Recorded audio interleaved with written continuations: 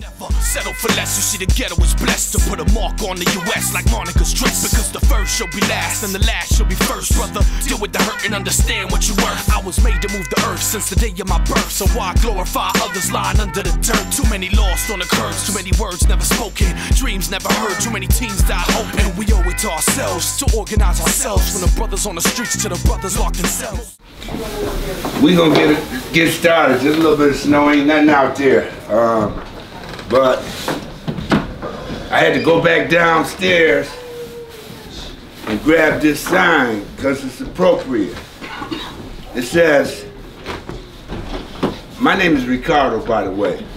It says, never doubt that a small group of thoughtful, committed citizens can change the world. Indeed, it's the only thing that ever has. So I said that to say, we ain't got to have a standing room only to get this thing going. Just need a few of us committed, thoughtful, and serious, regardless of the weather. And so, without further ado, the first thing I'd like to do is have Ananza come up here and introduce, or Tanya, also known as Noel, a member of B.L.A.C.K. Hello everybody, I'm Tanya Noel, how y'all doing? Member of B.L.A.C.K. So Brother Yusef is going to be speaking. Yusef is just a profound author. He has a movie, it's Detroit's Native Son. I met Yusef on our trip to Ferguson. He was just boots on the ground every day, and that's basically just his whole motto. That's him all the time, boots on the ground, whether it's working with the homeless, whether it's working with the youth, whether it's here, he's on panels, you can see him anywhere. So that's it. That's it. So that's what you said. Woo. How everybody feel? Good. Yeah. So I'm from Detroit. We say, what up, though? Yeah. So it's like every time I'm out here, man, if I do something that either snow real bad or rain or something. But it's all good, man. It's an honor and pleasure to be here with you guys. So we're gonna talk about restoring the neighbor back to the hood, community work. How many of you seen Selma? Okay, so I'm not trying to critique the movie, but I'm gonna use it as a basis for community work. I mean, I remember the scene when King's coming in the church, and he's talking to the SNCC workers, James Foreman and John Lewis, and he tells, like, you guys have been doing some great work in the community. Now it's time to kind of leave that alone, and we go and make these deals and connections. But I think we need to rewind and understand, like, it's the work that SNCC did in fertilizing the ground that made it possible for King and them to come in and do the work that they done. But in the movie, again, emphasizing movie, it dilutes that situation. If we don't have connection to the community and the work and the people there, how can we achieve anything? Our greatest achievement is building with the people. And building with the people is understanding the circumstances and the conditions that they're facing. So what SNCC did was to examine the community and look at the social, political, and economic conditions that they was facing. Couldn't vote, they was being taxed for voting, etc., etc. And they developed a program around the immediate needs of that community. And those programs they developed built the confidence of that community, of that people, of that oppressed community. You know, even though I'm not from Rochester, New York, I'm from Detroit, and there's similarities in the same conditions. Poor education, poor teachers, poor misrepresentation. I mean, these are universal problems, universal social conditions, economic conditions that any of us can find ourselves in. But what we need universal on our end is the work to be able to address those issues. So SNCC laid the groundwork where Black Panther Party became an extension of SNCC.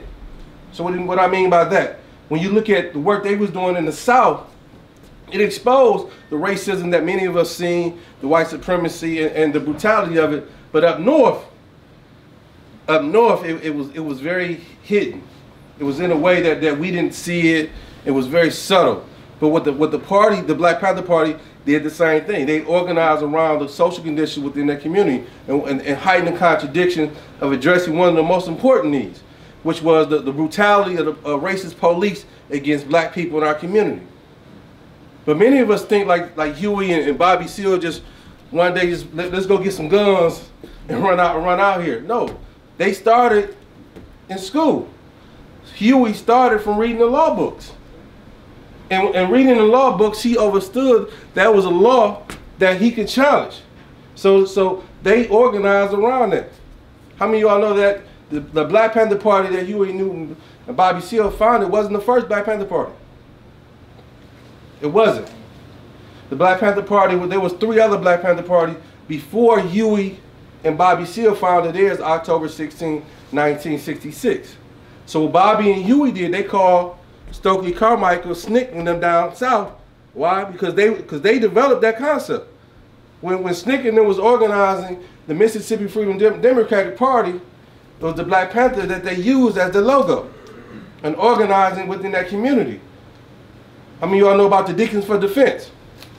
Deacons for Defense was organizing self-defense groups against racist attacks in the South. So again, the South laid a foundation for the work that began to do up north. However, we don't also look at many of the folks that joined the Black Panther Party was like first generation up north. You know, 17, 18 years old. So they experienced racist South, but now coming up north, it was like it's time to do something a little different. So again, they're being educated by their social conditions, and we tend not to look at the conditions. If we're not responding to the conditions in an appropriate way, then how can we call ourselves organizers? As organizers, we basically should be social scientists, social doctors, looking at those conditions. When we're looking at the conditions, we're looking at the people. And when we look at the people, we have to look at ourselves. Why do we need to look at ourselves? Because we are the people. We are of the community. If we're trying to organize as we're not of the community, you've already failed. If you're organizing, if you're above the community, you're just like the folks that we plan on fighting against. So some of us come with our high degrees, our higher education, with our nose up in the air, and we wonder why nobody listens to it. Because you can have the best program, you can have all the money, but it don't mean jack if you ain't connected to the people. And so many of us are running from the problems because we don't want to face it ourselves. So as organizers, as folks who are doing this work, we have to look at ourselves first and foremost in the mirror. I mean, particularly in the time that we're presently in, you know, we look at constant social abuse, physical abuse. Some of us have experienced, some of us has perpetuated in our community. We have to begin to create space where we can heal within ourselves. Because as oppressed communities and oppressed people, we're damaged human beings. We're damaged in so many ways that it has stagnated and stunted our growth. And stagnating and stunting our growth, it prevents us from being able to communicate in a way of love. Love is the essential ingredient for organizing. If you don't have love for the people, why are you doing it? So when you see a Jesse Jackson who has been paid off, you see an Al Sharpton who's been paid off. I'm sorry if I hurt anybody's feelings who look up to those guys, but the facts are the facts. You know, when you don't have genuine love for the people, and again, when you have genuine love for the people, you have genuine love for yourself. There's no separating you from the people. Like for me, I mean, the neighborhood I come from, and the work that I do in, I mean, to everybody outside, I'm Yusef Shakur, the author, blah, blah, blah. Don't mean a damn thing in my community, because this is my community. This is where folks have died on this corner. Whether you agree with how they died or whatnot, but this is fertilized with my homies. This is fertilized with my grandmother and my mother and folks who I've grown up with. That means something. That meant something at one other time in our communities back south on the dirt roads, and that would help shape us to be able to be who we are, because poverty was never an excuse to behave poorly. Poverty was every reason to love each other even more. But what happened? We thought we won. The game's still being played though. While they continue to score, we're in a maze of confusion.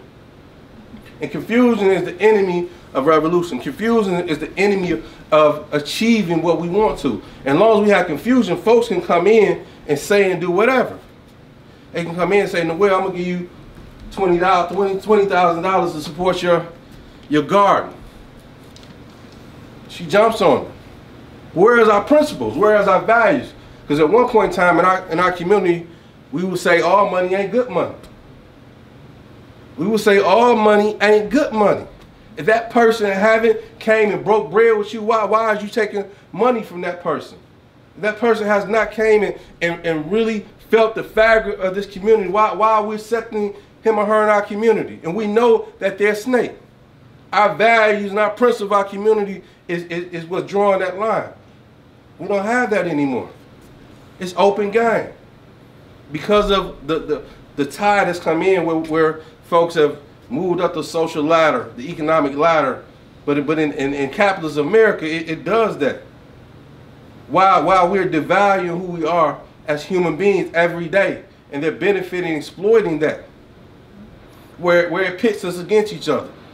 I mean, one of the greatest social crimes in the last 50 years has been the emergence of nonprofits in the black community. The emergence of nonprofits, the emergence of these foundations, have created this rat situation where we all like rats, and the money they're throwing out to us like cheese, and we run out, we are fighting, killing each other over it. And sure, it may help this community, it may help that community, but what about the other communities? What about the other schools? I know back in Detroit, you got foundations where they created this good school thing. So what about the rest of them? You saying the rest of the schools bad schools? I mean, I was taught as a little boy, but if you ain't got enough to give everybody, don't give none at all. That's what grandma told me. Because why? Because it creates jealousy. It creates envy. It creates bitterness. I mean, and these are from the folks that's supposed to know. These are from the affluent folks, but they don't care. Because we don't care. Because we may be poor in our pocket, we're rich in who we are.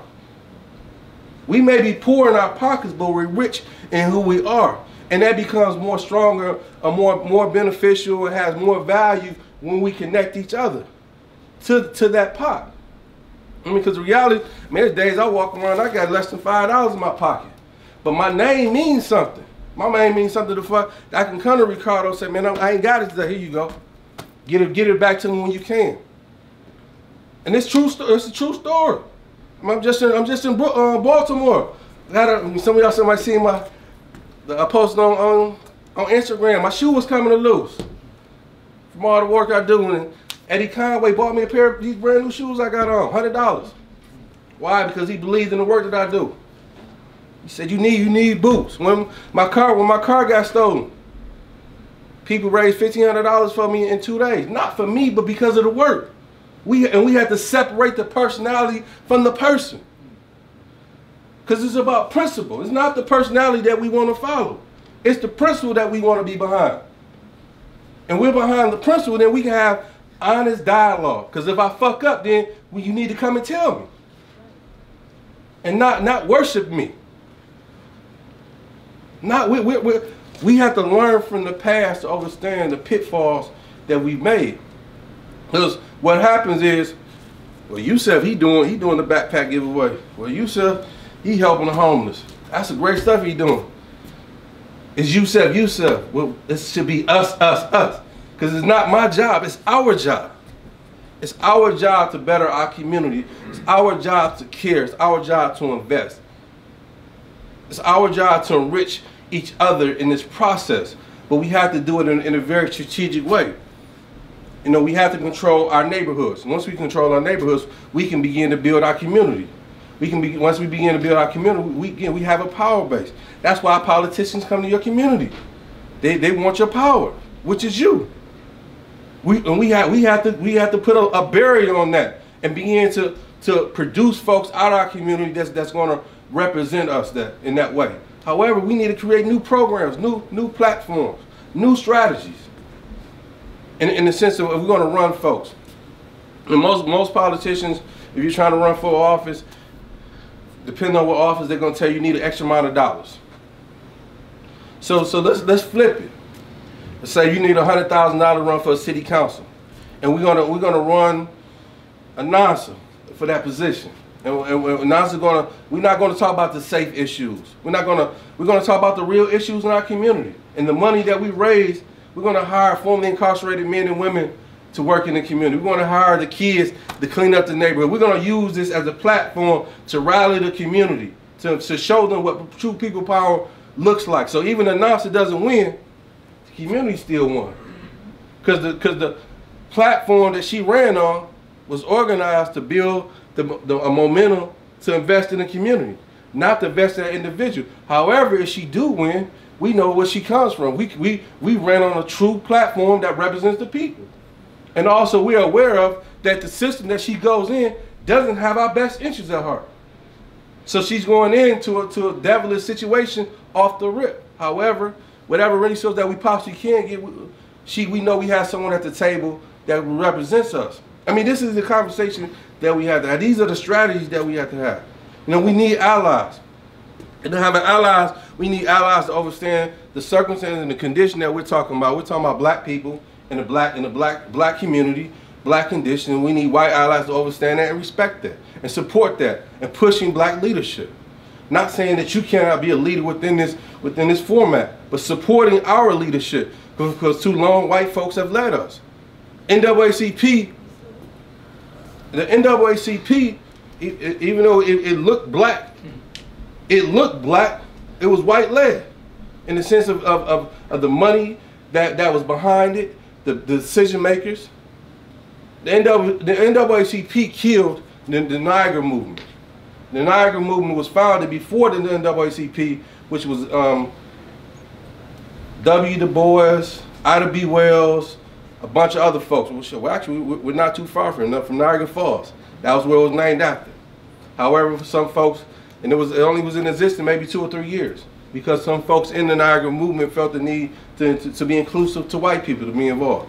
Again, we're saying you not to help us, but we're saying we don't need you to come in and lead us. But more important, we don't need white guilt. We don't need white missionaries. We need white radicals. We need white revolutionaries. We need joint individuals who are sitting at this table and understanding what this is. I met Linda Evans one time. Linda Evans came out of the SDS, Student for a Democratic Society, the Weather Underground. She talked about B.L.A.C. Shakur. And she said B.L.A.C. Shakur had challenged them in the 70s to use their white privilege to service black liberation. B.L.A.C. Shakur had challenged them to use their white privilege to service the black liberation struggle. If you're really down, if you really care about black people, then you'll meet this command in a way as comrades. And another comrade of hers is Marilyn Buck, who was another member of SDS and Weather Underground. Marilyn Buck tells a story who was a very progressive person, and she went in a community in Chicago and took a picture of this mural, and some black children began to cuss at her and yell at her. And Marilyn Buck, she said she felt bad because, like, I'm here to assist and help.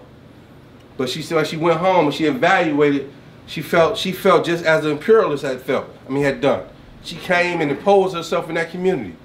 She never came and knocked on their door and said, is it all right if I come in your community and take this picture? I mean, those are two different dynamics there. Again, because you don't have to be a poverty to help somebody. You don't have to be a rape victim to help somebody who's been raped, but you damn sure got to give a damn. You got to be able to meet that person where they're at and be able to lift them up from that position by getting on your knees or whatever you need to do. I mean, that's true partnership. That's true relationship. That's true, genuine comradeship that's necessary to build this movement that's needed. But more importantly, in building, organizing, and building ourselves, we fundamentally have to ask ourselves, are you committed? Are you willing to commit yourself to the long hours, to the sleepless nights, to the payless jobs, to the ridicule, all those things that come with this work? This is not an easy job. I mean, because it's easy to quote Malcolm X, but you can't show up on time.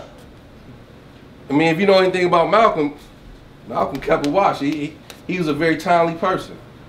It's easy to quote Ricardo Shakur, but you can't complete a task. I mean, these are the contradictions that we're living with. or quote a style, you ain't even read her book. I mean, these are, again, the contradiction that we're currently living in. You know what I mean? For me, when I travel, I travel with these right here. These are my books. It's personal. I mean, I don't, they say when you don't leave home without your wallet, these are my wallet. And these are my guide, these are my maps. And because I understand it's on their shoulders that I stand on. It's on their shoulders that we stand on. This is the work that we're doing. It's nothing new. Michael Brown murder is not a new murder. A new social phenomenon, Trayvon Martin, et cetera, et cetera. But again, when you're trapped in this small capsule, you're only looking at it from your hood or from your block. You're not looking at it from a global standpoint. And that's why it's so important to travel.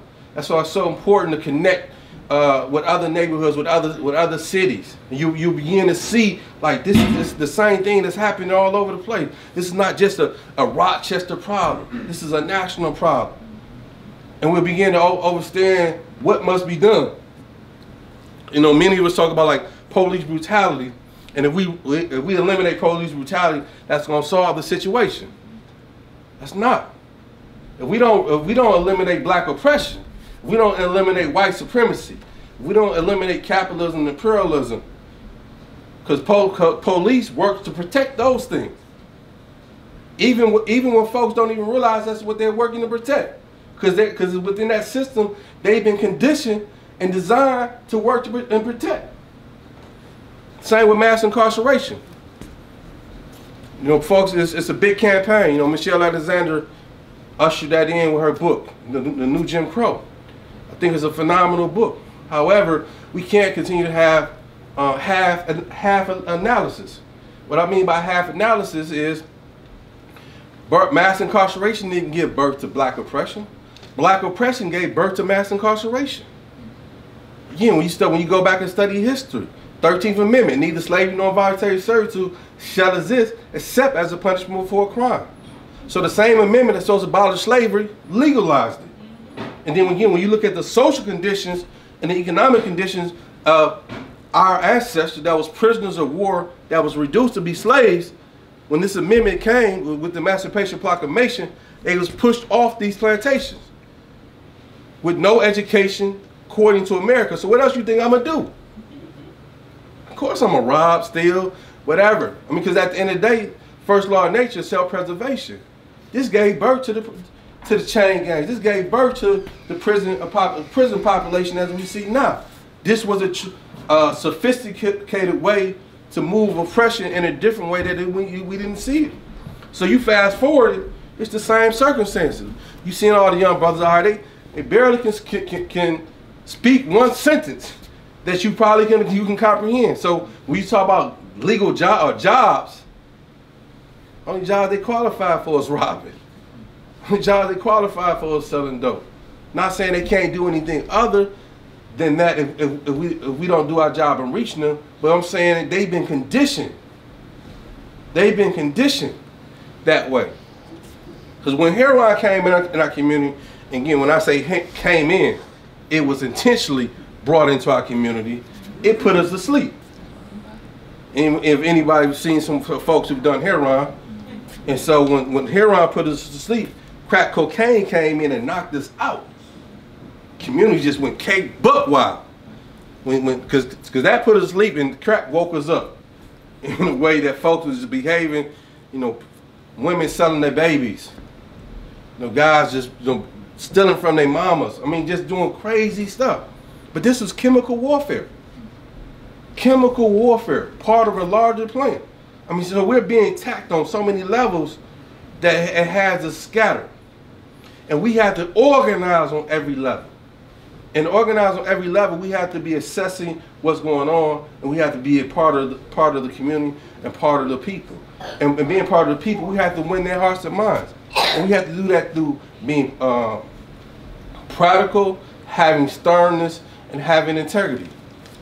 Integrity is the number one thing. Again, we may disagree, ideology, religion, philosophy, all those things. That's natural. But when it comes to integrity, when it comes to principle, we just Now we get to disagreeing on that, that's a different situation. Because there's a lot of folks I don't like. I mean, that's just natural. However, integrity-wise and principle-wise, I still can respect you. I still can work with you. Hope you can still work with me. Because we're all, I mean, we can't operate from the basis of our feelings. Many of us know our feelings will lead you in a way that a place you don't want to be. But by being guided by our principles, we're making sound judgment. Especially when you're working for the people, it's not about being a leader, it's about being a servant. Because everybody wants to be in this title of a leader. And for the most part, we're all leaders. You should be, for the most part, which is fundamentally leading yourself. But when you're in a position of, or trying to be in a position of leading other folks, that's another situation. Because the fundamental, when you're trying to lead other folks, is about being responsible. Are you responsible enough to make the best decision? Not for yourself, but for the folks that you're leading. Are you willing to eat last? Are you willing to come out your own pocket for them? I mean, that's what leadership is. You know, Marcus Garvey said it's blood, it's sweat, it's pain, it's tears. I mean, Malcolm knew that he would be assassinated. He still went out there and faced those bullets. King knew that he would be assassinated. But what was more beautiful than anything, that they was fighting for future generations. What generation are we fighting for? What neighborhood are we fighting to sustain right now? And we have to begin to, where are we marking our territory? We can't just be all over the place. Because right now, that's where we at anyway. We have to begin to root ourselves somewhere. And it's kind of like, you know, when you make that yearly resolution, I'm gonna lose 20, 30 pounds or whatnot, and you get to working out, and you like, is it going yet? And you can't see it. That's how it is when you're working with people.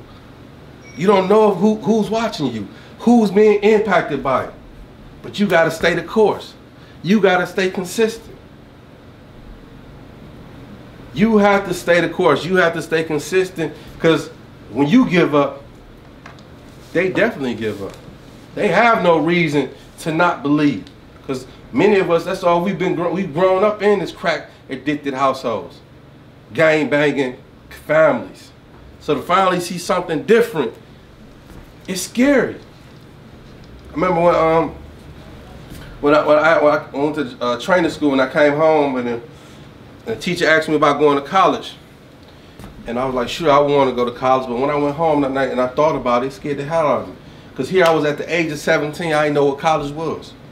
Even though I had walked past Wayne State University and Marygrove College, universities inside Detroit, but no one ever sat down and said, this is what this college is. This is how you can apply yourself to go on to do whatever you want to do. That thought frightened me to the point where I tried to kill myself. Why? Because I was caught up in the suspense of undevelopedness. And there's many folks in our community who are in that same circumstances, who are committing social suicide in some form or some fashion. I mean, it takes genuine love, and it takes genuine courage to be able to recognize your oppression. And recognize your oppression allows you to get on the path of liberation. See, many of us want to go out and change the world before we change ourselves. Many of us want to get out and change the world before we change ourselves. You can't, it's impossible. It's impossible, because what you've done now is, I mean, it's kind of like that bird. I mean, how many folks in here took a bird bath? Now, you really want to take a shower, and you needed to take a shower, but you didn't have the time. So you go in and you just get the water. And so what you do is you're creating a worse situation, a worse odor. You can put a little deodorant on top, covering up this little funk. And somebody, damn, what that smell is there? That's a new smell. And that's what happens when you don't change yourself. You're setting yourself up for failure. It's like that sand castle. It's beautiful, but when that strong wind comes, it knocks it down. And that's what happened to me when I was in the training school. Even though I changed some things, but I had not really dug deep and put put away that anger that I had, that pain, the things that come with being oppressed. Because what happens is we internalize our oppression. And then we use drugs as a coping mechanism. We use gangbanging as a coping mechanism. We use the ability to be ignorant as a coping mechanism. Because it's easy to be those things than actually be a man, to actually be a woman. Because in reality, we haven't really seen those things. And so when we look in the larger spectrum of drug abuse, prison, white supremacy, all these things that we tend to think are black problems, these are human problems. Because when you look at the larger scale of racism and white supremacy, it's creating the same social chaos in white neighborhoods and white communities. The only difference is the media doesn't talk about it like it talk about it in the black community. And we have to understand why it doesn't. Because when you look at the sheer numbers, white people in America is outnumbered black people. So there's more white people that's on welfare. There's more white people that's on drugs. By sheer number alone. However, again, understanding the dynamics there, black people only make up between 12 and 14% of the population. So when you talk about black on black crime, that's looking at it from that lens. That's what makes it so significant, because how small our population is here in this country. When you look at the prison population, where we make over 50%, but only 12% of the general population. So that's what makes those numbers so alarming. But the media that's really telling us this is they don't care.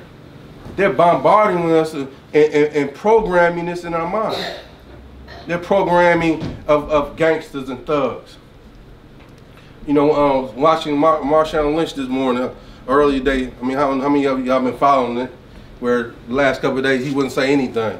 I'm only here because I won't get fined. And he said today, all you guys are here to put a microphone in my face, but how many will come in my neighborhood and talk to me then? And tell a real story in my community? I mean, whether you agree with his position, that's true. He's speaking truth to power. Here's a black man in a dominant white sport. More likely comes from a black ghetto, a poor black community in which we know what that looks like. And here's the media never tells the true story of that community. And here him using his position, using his platform to bring awareness to that. I salute him. I salute that more than LeBron James coming out with the I Can't Breathe shirt. I mean, because you really wanted to make a difference, you really cared about Eric Gardner, don't play basketball. That'll make a bigger statement than coming out there, I can't breathe. But again, how many of us are willing to make that sacrifice? How many of us are bold enough to do something like that? You know how many black boys would really, the profound impact that would have on them if Miami Heat, when they all came out in the hoodies, they came in the hoodies and said, no, we're not playing basketball today. You know what I mean? When the guy owned the Clippers, and they instead of having the Clippers shirt turned inside back, no, we're not playing basketball today. You know, because all he got was a raise. The guy who owned the Clippers, sold it for $2 billion, for saying nigger. Wow. And again, and that's why it's so important to be critical thinkers.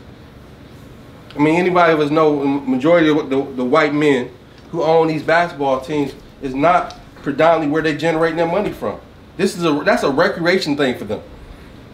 That is a recreation opportunity for white men to just kind of like gamble and just kick the breeze and got all these black guys playing, and you know, I can make me a couple million and just chill. My real money's over here. My real money's over there. But no one's questioning that. No one's putting a critical analysis like that, because we're comfortable in being Americans. Well, America is not comfortable with us in the way of being who we are.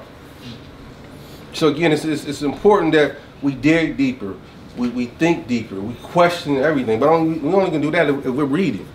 Again, we can be poor, but we can be rich in our ideas. See, Malcolm wasn't a threat necessarily what he was saying. It was the ideas that he was generating in the minds of people. He was waking folks up.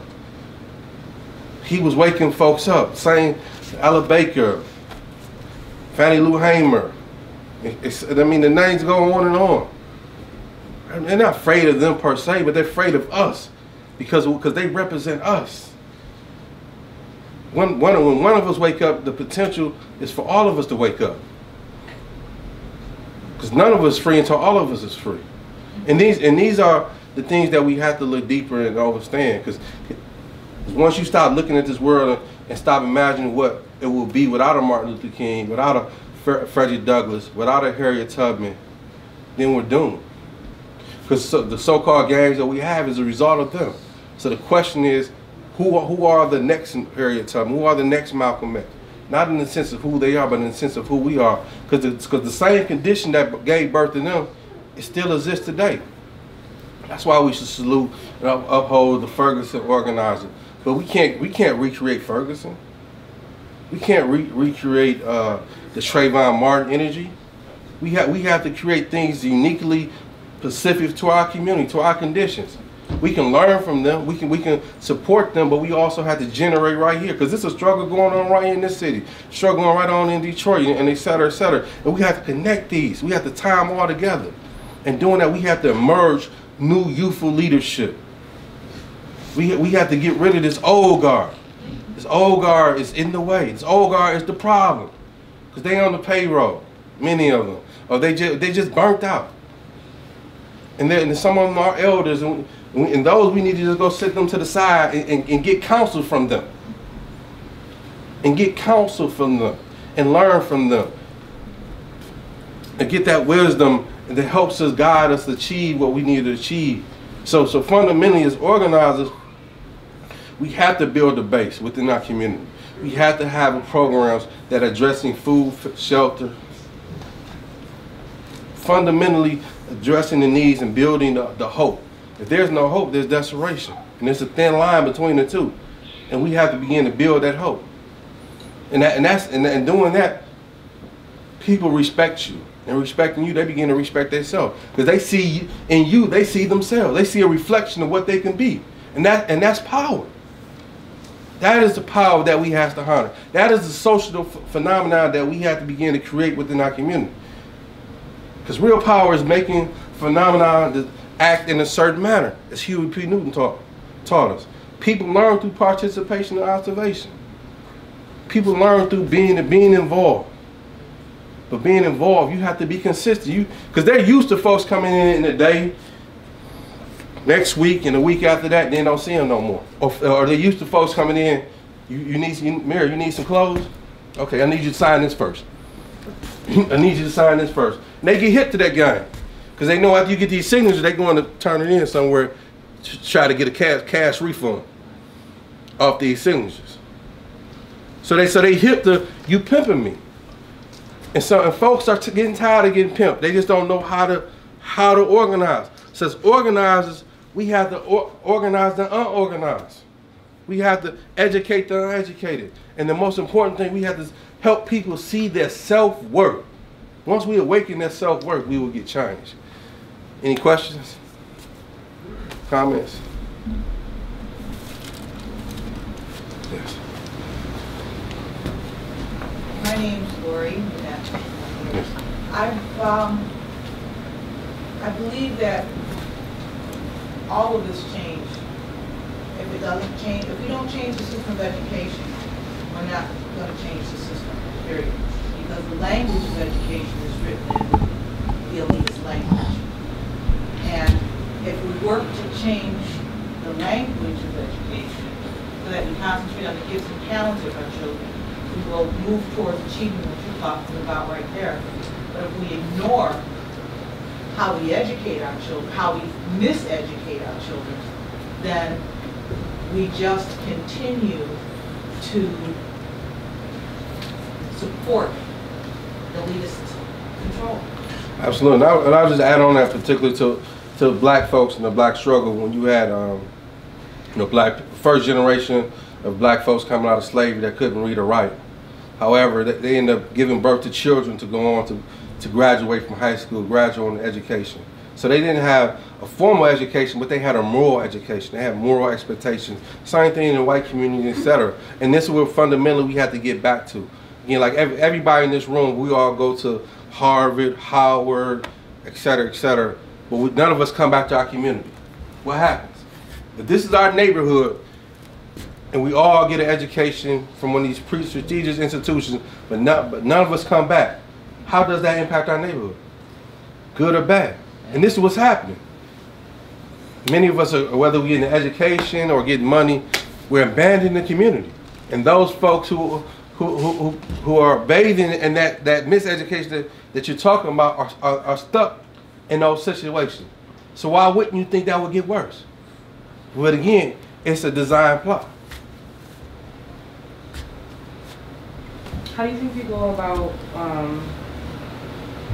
like getting those institutions that are already in your community, like the Black church is historically like a part of the movement, but like in Rochester it's a Black church everywhere in the areas that's, you know, going through it, but they're not generally like out on the front line. So instead of taking like maybe money from like these nonprofits and stuff like that, shouldn't the money be coming from like the church or where your grandmother is literally giving money? Right. So we have to analyze why it's like that, and that's not just a Rochester. That's a Detroit problem. That's many urban city problems. But again, for the pastors that are in the position of leadership through the church now is a different set of pastors than the ones you talked about. You know, their finger are not on the pulse of the community in that same way. You know, most pastors, you want to see them now, you got to make an appointment, and you might not see them until next month. Versus in the past, you had access to talking with those guys. And I think fundamentally, it's about getting. We know what that is. So we just got to do the work in the community. Because if we win the people over, you're gonna win that person over. Because that pastor gonna go where the people at. The power is in the people. You just said it. I mean, your grandmother, my grandmother, you know, they're giving money to these congregations. So being able to change that dynamic, by changing that dynamic, we have to create programs and creating programs, winning people over one at a time.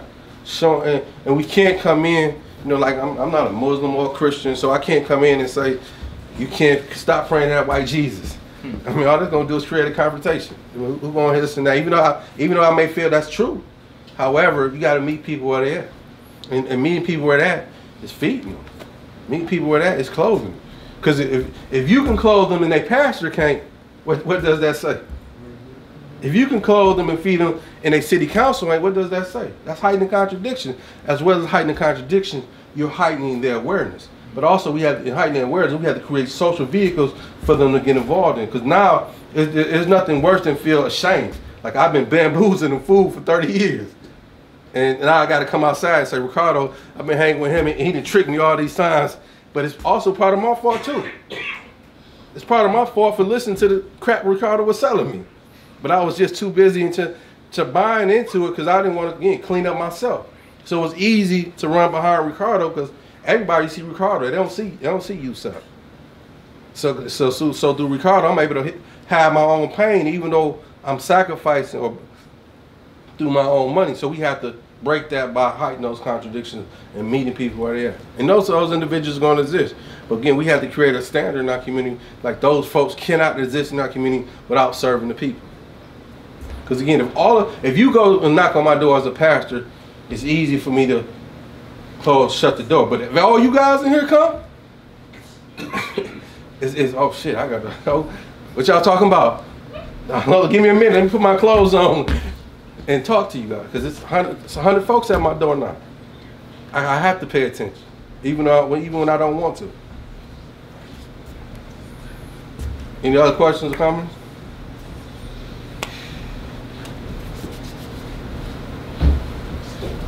Let me say something there. I just want to say that for those that don't know, because he ain't gonna tell you, he's done a lot of work in our community. And forget about Detroit, right here. He's been places where I can't go.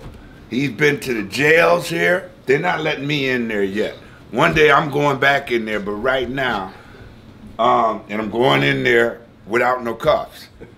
You know what I'm saying? But because he's not from here, he's been allowed to go into jails. He's been into youth centers, in the schools, been here a few times, been to my house a bunch of times. And he's been putting the work in. He's putting the work in Detroit, other places in the country. He's been organizing. He's written a couple books. He's been through some things. Been through a whole lot. This ain't been in the gangs. He's got documentaries out. He's had a bookstore at one time. Who starts a bookstore? Who wants to open up that kind of business? He tried to do something different, you know, and I just think it's important that people really understand who he is, because he's the humble man. He ain't gonna say nothing. I met him in Detroit about 6 or 7 years ago. They had a workshop at the social forum, and they had a workshop, and we didn't agree. We wasn't agreeing in there, but that's okay.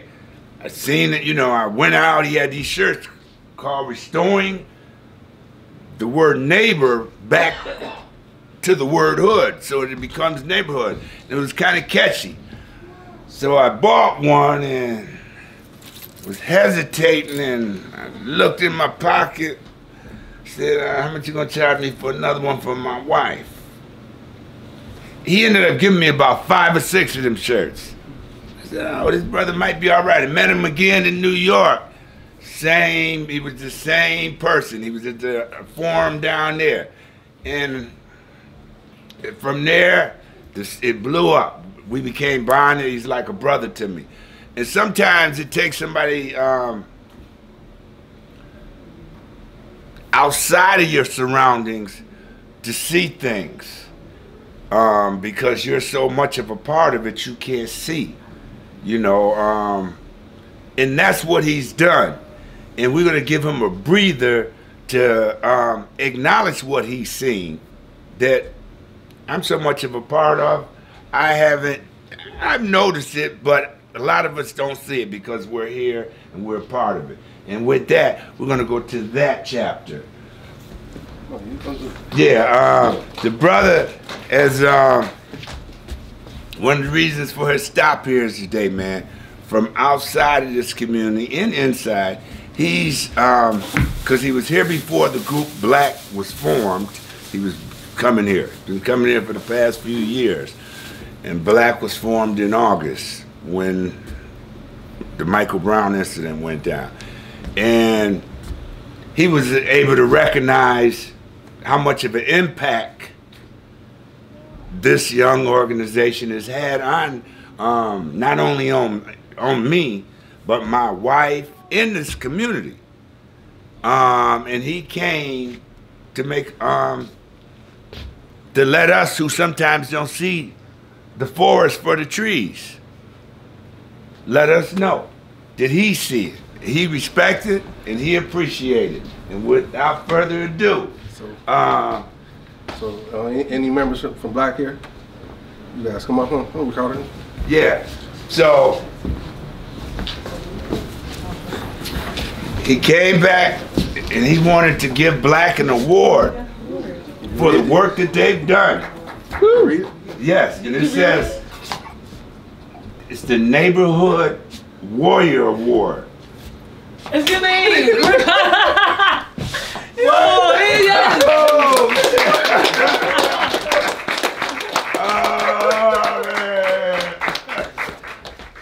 man.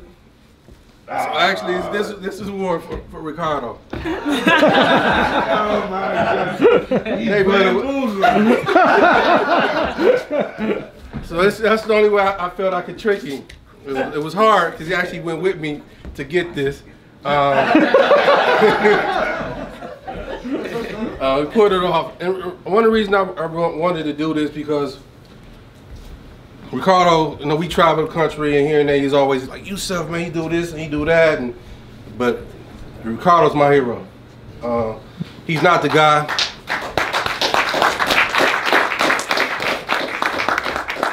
He's not gonna woo you with a bunch of pretty words. He doesn't have three letters behind his name, but he got skin in the game. He has skin in the game. His experience is I would take it or match it against Cornel West. Any of those individuals. He got boots on the ground. I mean, it's those folks in our community that's come out of this rough area that allows us to see the beauty of who we are. And I've seen it. I've seen his impact and his wisdom, his subtle way of just saying what it is that has helped create positive change, not in just Rochester, but also in St. Louis and Ferguson. So my brother, it's a great honor to get this to you along with Booyah. All right. Big Bill's fan. Yeah. Thank you, man. Yes. Boy, you bamboozled me on this. Yeah, I really appreciate this Bills jersey because I really love them. I really, really do. Some of us have weaknesses. This is mine. Wow. Man. You know, I actually told people on the down low that we gonna get an award to Black. Wow. I don't even know what to say, man. Love you, my brother. I love everybody that's here. I love this community, man, because the community accepted me and allowed me to come back and give back. You know, the past 10 years in my life, man, it has been just been perfect for me. You know, I've been able to be a positive role model. I don't care how bad I was. I never hurt anybody but myself anyway. But now I really feel that I have been giving back. I know I've been giving back. And I feel the love from a lot of people in the community. It makes me a better husband, makes me a better father, makes me a better brother. You know, I still have some stuff to work on. I'm still like Martin Luther King. I still have a dream. I have a dream that one day I can just be free. Free to not worry about what somebody think. I'm not free like that now. I have to worry about what somebody thinks. If I get pulled over for a traffic stop, I have to make sure this man don't think I'm reaching for nothing. You know, I go on the road, I stop at a store, and I'm going in at nighttime. I'm pulling out my wallet before I get in there, and I'm playing with my money to relax them, because I have to worry about what they think. I need to let them know I ain't coming in here to spend nothing, to rob nothing. I'm pulling out my money before I even decided what I'm gonna get, because I have to worry about what people think. It's just the way it is. And if I could just walk around and not have to worry, that would be true freedom. And there's nothing unique about that, because it's just, unfortunately, it is a black and white thing. Blacks have to go through this on a daily basis. You know, I always tell a story about when I took my wife back down to them suburbs, to the rural community where she lived in Allegheny, and she was pregnant, so I had to stop the car to smoke. We wasn't smoking in the car. I wasn't smoking in the car. And I'm smoking, I got a do-rag on my head, and I see the state trooper car coming. First thing I did is hurried up and snatched the do-rag off, because I'm worried about what this state trooper was thinking. I said, I'd rather for him to know that I'm a black man than to think I was a Muslim, because back then, they really was, profiling the Muslim brothers worse than, if you had a kufi on, you subject to be shot dead, for real. You know, so I had like the double whammy. I'm black and I got the kufi on. You know, I just couldn't stand up that day. I had to say, I got to reduce the odds of me getting shot. And that's what I did. So that's the freedom, that's the dream I have of one day being not have to go through all this chains around my brain, man. I should be able to walk, just walk around and don't have to be so cautious on all ends, you know? That's what I wish, man. And one other dream that I had is that all the schools would be, it wouldn't matter what school my kids went to. All the schools would have everything that my kids need, instead of me having to pick a school. You know, those are my dreams. And I just want to thank you again, my brother. I ain't had no speech prepared for this. You know, thank you, thank you, thank you. Love you guys. Let's get back to restoring the neighbor back to the hood. So I just have one more thing. I'm gonna read the Restoring the Neighbor Back to the Hood 10-point platform, which it says, number 1, we will work to develop our families and ourselves to the greatest extent possible by being a shining example of manhood and womanhood in our neighborhood.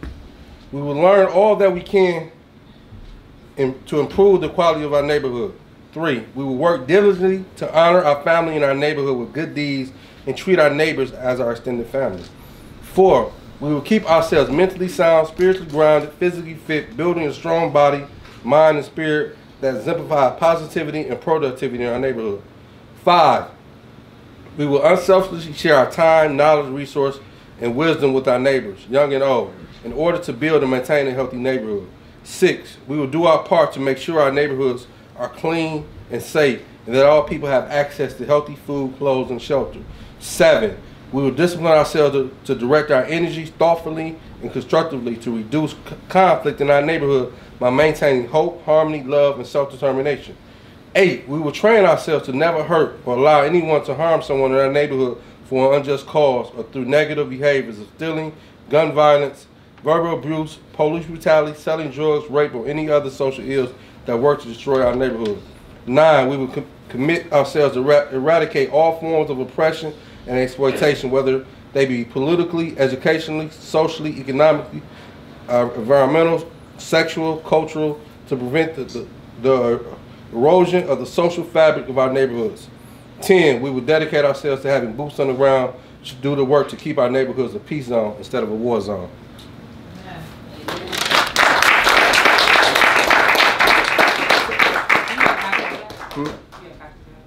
I can get you a copy on it.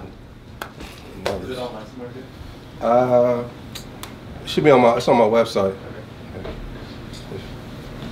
I look up to you, brother. I look up to you. I do a program here at the Phyllis Wheatley Library called Read to Record, and I have kids read and write to record for free in the recording studio. They read a book for 30 minutes, write a paragraph from what they learn, and they can record one track for free in the studio. I was working at an I'm Ready program where, you know, the kids go in and get long-term suspension from regular school, you know, and I was breaking up fights every day, you know, so I just had them come to the studio. I let them record for free, you know, just when I started it, and I just, you know, let them record an hour. They read a book for an hour. But I'm doing communicating with a comrade in Detroit. She's a part of the Rider movement. Me and my cousin are the Black Rider movement, and she's actually wants to help me start a Read to Record program there. You know, so I needed your help with that to try to bridge, you know, that program to get it. If you know anybody that does music there, but at the same time, you know, they have skills in music and have skills with just, you know, reaching the youth to run a program there. Okay. You know what I'm saying? We like that. I think the brother with the point he made is too many of us get caught up in like, what's your program? Like that's first somebody interview me, they put a microphone, like what's program you got? Like he said, shit, my program breaking up a fight. My program stopping that lady from stabbing her boyfriend.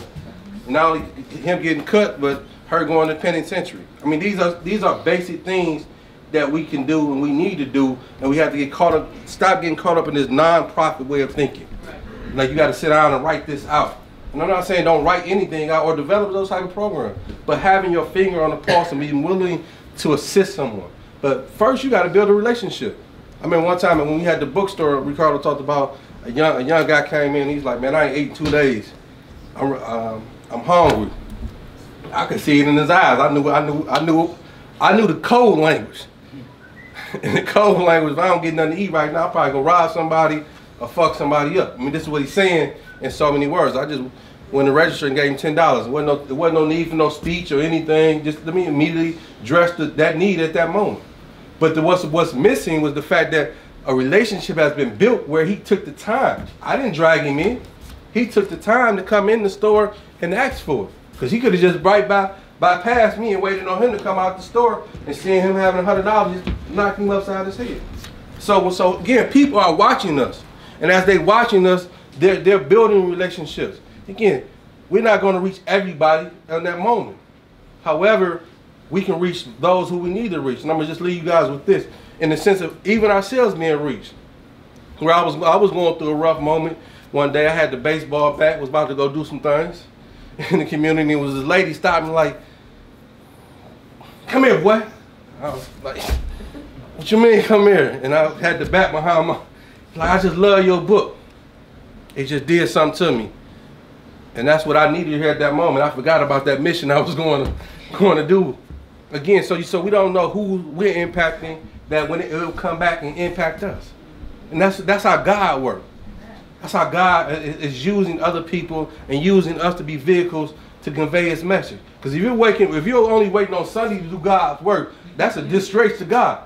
You know, God working every day. You know, this church and spirituality is happening every day.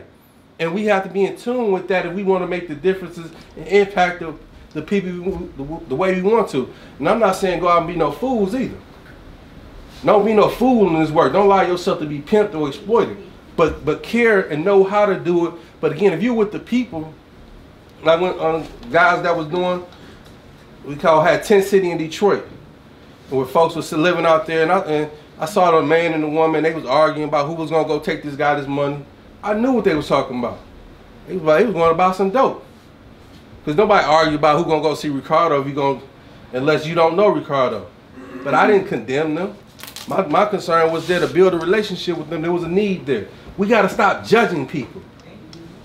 We got to stop judging people because again, we all have got baggage that we need to deal with. And once we can begin to recognize the humanity of other folks, we recognize our own humanity, and we can build a better community and build better people. So, any other questions? That should be it. Well, one more question. Well, it's not a question so much as piggyback off of what you said. The language of the elite keeps us fighting amongst each other because of the differences we see in one another. And if we just transcend beyond the physical and connect with each other on a spiritual level, then those differences go away and we can progress as a human species. And I would like to say,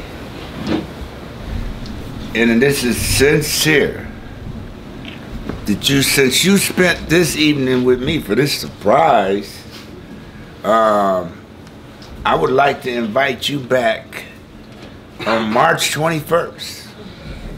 Up and downstairs, the whole building, no matter where you go. You ain't even got to come up the stairs, you can just go downstairs. I'm having my 60th birthday party up here, and if you don't do Facebook, you've been formally invited.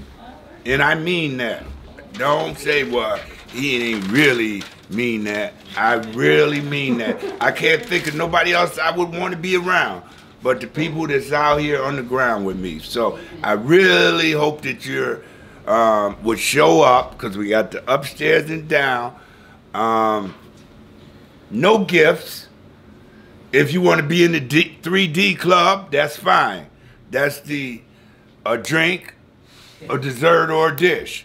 And that you don't have to do that. That's it. March 21st. Right here is the place. We gonna share, break bread together. I'm gonna shake it up. I may even sing. And I'm gonna get my wife to dance. Yeah, so seriously. not only, you know, because it's important, because this work is so, it's like beyond a marathon. You know, some ripples of it won't even be seen until probably after we all gone. So we need to have some fun sometimes. We need to, you know, that's how the bond gets built. Being able to laugh together. And I figure if you get a few of them, whatever you're drinking, be it chocolate milk, Budweiser, or whatever, we gonna have it here. Get our laugh on, man, because it do a lot for me. Just like I get a lot from the love I get in the community, there ain't nothing like a laugh. Ain't nothing like a laugh. And with that, I ain't through running off my mouth. One last question. How do you feel like, to understand the best way to like interact people would be like feeding and clothes and things like that, but how do you like involve people who are, because you get this class structure within like the Black community where once you like rise above needing things, you don't kind of feel as involved in the community, or once you get like a degree or something like that, then you definitely don't feel like you're in that same place. It's like once you get to the middle class, or not even to the middle class, just almost there, you don't feel as involved as the people at the bottom. So how do you reach those people who don't have a need? Because everybody have a need. I mean, you know, you talk about the Black experience, which we all love. How much we may think that we are avoiding or won't get pulled over by police and reminded who we are. Those realities exist, and it's just a matter of doing the work. And many of those folks are looking for sincere folks. They may have the time. The work that I do have allowed me to sit in front of Black millionaires that I didn't seek out. They sought me out. It was allowed me to sit in front of city council members to support it and just have a genuine relationship. Again, you understand their social class, but it's your job to educate them now, and your job to move them to come back and support. Not that term of give back, of support and do what they're supposed to. That's the obligation that we have. But again, we have to create a platform of a standard that is necessary. Because that same person that you turn your back on may be that same person that you was going to rob. I mean, these are things that we have to begin to help educate, because even the most educated need to be educated. And those who know me know I don't part with this. My daughter's bus driver seen me come out there one morning. I had my pajamas on, but I had my hat on. It's like the next day, she said, "Do you wear it?" Or when, because I meet them, I get to the school before the bus gets there every day, and she said, "Do you wear your hat to bed?" It's my security. But I'm going to take it off today because I got to do this. I went to a power breakfast downtown at the Hyatt this morning. It was $45 a seat.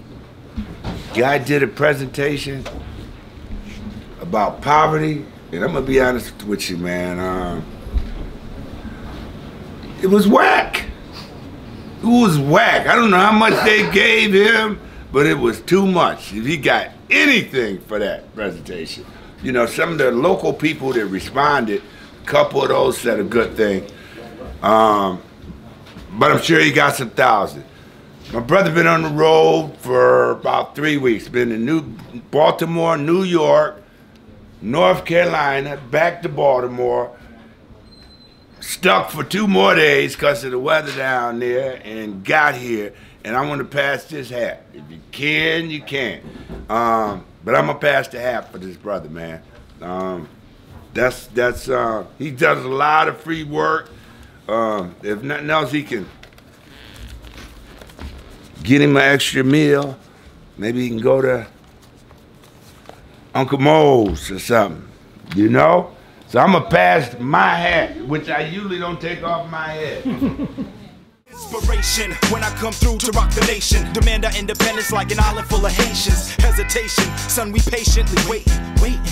like the death of Ronald Reagan. Activists, grip mics, write rhymes, pump fist, workshop all day, no pay like this. Donate, raise funds, survivors, victims, freedom, bell rung, bang the system. My heartbeat pumps streets to these blocks and tracks with speed, then I proceed to wreck shop.